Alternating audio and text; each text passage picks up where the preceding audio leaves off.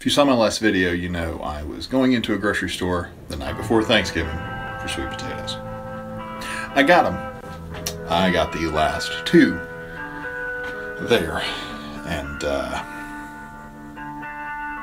yeah, it was bad. It was pretty bad. There were screams of anguish. A crowd came at me, demanding sweet potatoes. Some of them holding pecans, some of them holding marshmallows. I know what they wanted. They wanted those sweet potatoes for their casseroles and souffles. Not to be.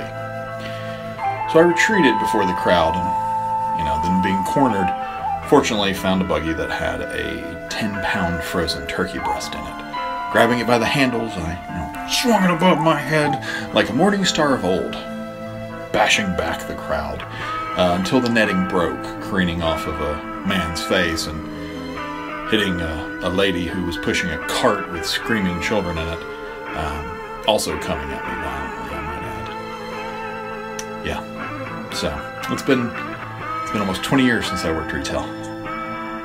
It's not gotten any better out there, people. Be safe. Happy Thanksgiving.